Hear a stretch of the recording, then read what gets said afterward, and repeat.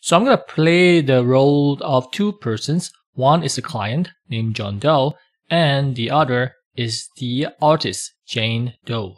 And I'm going to book Jane Doe here. This is Jane's listing page. So I'm going to set the date that I want to book her. Let's say 30th of September. And I'm just going to click on request to book.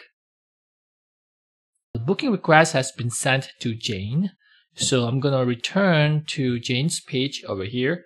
And if I just refresh the page, I will see that I have a request coming in here, which I just did just now. I click on details here. So what happens is Jane could actually approve or reject this booking. I'm just going to approve it.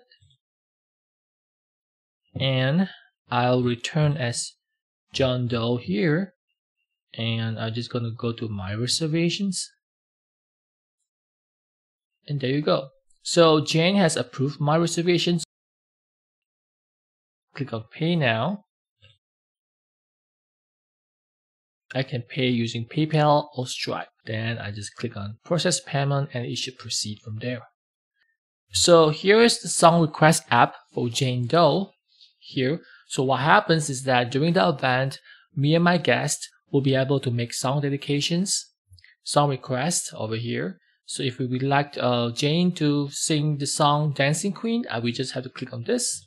And the more requests she gets, the more chances that she's going to play the song.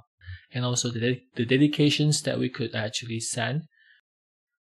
And the best part here is that we can actually do virtual claps here. So you see that it's the virtual claps and also virtual hearts which we could send to Jane while she's streaming on the other side of the world.